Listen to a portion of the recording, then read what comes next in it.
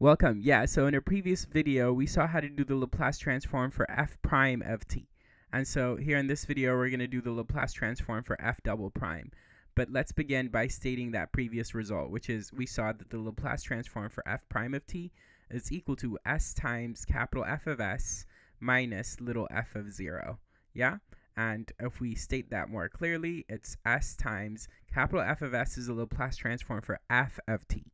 So s times the Laplace transform for f of t, and then minus little f of 0, right?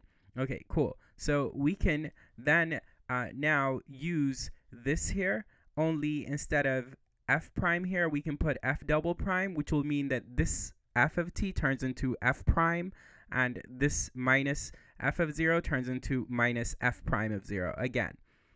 Since the relationship between this here and this here is that this is the derivative of this, what I'm saying is if we have f double prime here, we can put f prime here, and then here f prime of 0. Yeah? Okay, cool. So I'm saying the Laplace transform of f double prime of t is going to be equal to s times, and I've already talked you through that, so it's going to be s times the Laplace transform for what? F prime, right?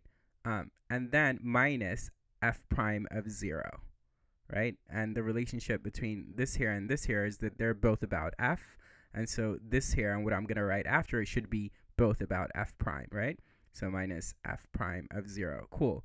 But then wait, this here, right? This here is that there, and so it's this here. Let's underline it, like, to be very clear. So that there, right, is that there, and that there. I said underline, I didn't misspeak.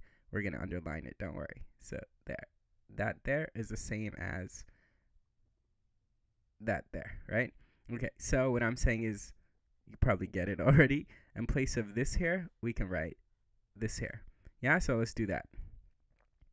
So we have s, and that s is clearly this s, times, and then underline is replaced by underline top left, which is s times capital F of s minus little f of 0, right? And then we still have this minus f prime of 0, so we have to keep that, right? And so we do, right?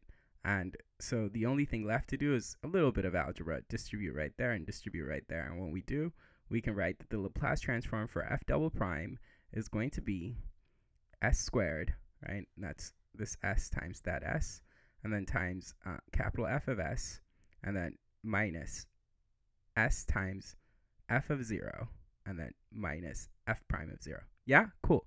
I hope you enjoyed this. Keep watching. Take care.